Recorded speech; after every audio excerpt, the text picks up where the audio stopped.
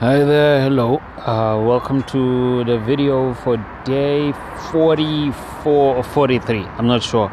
I recorded this video late because I figured I needed time to let my thoughts percolate a little bit. So today, as you saw, the title of the video is called Burning the Boats.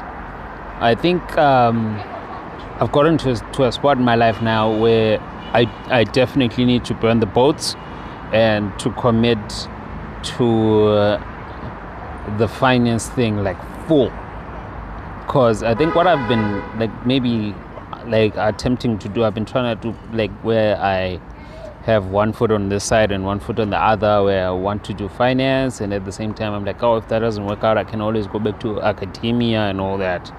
But then I think it's time for me to set it up in my head and accept that if this doesn't work, then I'm gonna be a failure at life.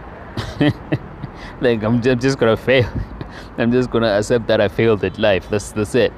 Because I think that's the only way in which I can like fully commit to it and move in a way that says that says not only to me but to the world that I'm actually serious about this. Because I think if you get yourself to a spot where the only way is through, there's no other way, if you get yourself to that spot, both in your mind and in every other possible way, it makes you move differently. And I feel like I've been moving with too much comfort. I've been moving like someone who has got a plan B, and I need to eliminate that. I need to, in essence, burn the boats.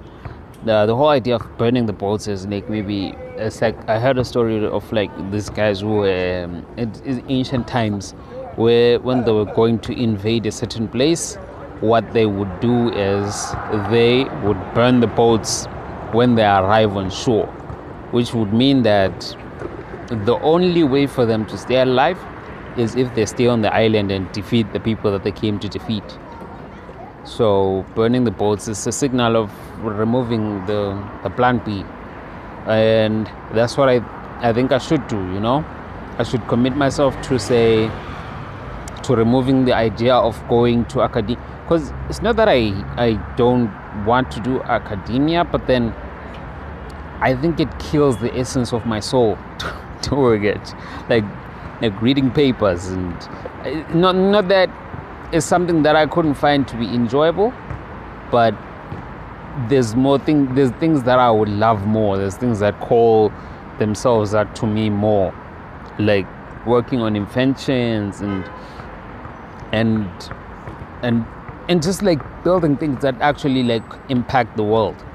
Not that academia doesn't impact the world, but I think it's more exciting out in the real world.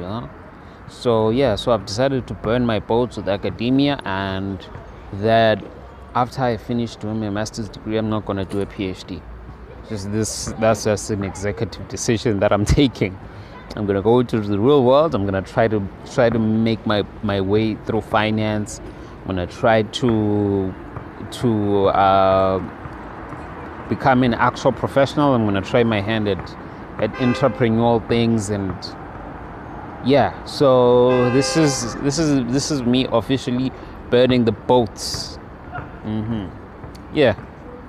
It's interesting, like it's stuff that you think about all the time, but then it feels much more real like when I say them in videos like this, and I put them out into the world. Like I said with one of my first videos, that once you say it out like this and you put the video out, like when I said I was going to become a millionaire, which I still am, still believe that, nothing's changed there.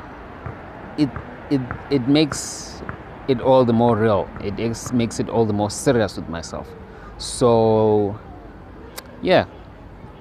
burning the boats. Maybe you can also ask yourself, what boats do you need to burn to remove like a certain level of comfort that you have with the way that you're approaching your goals.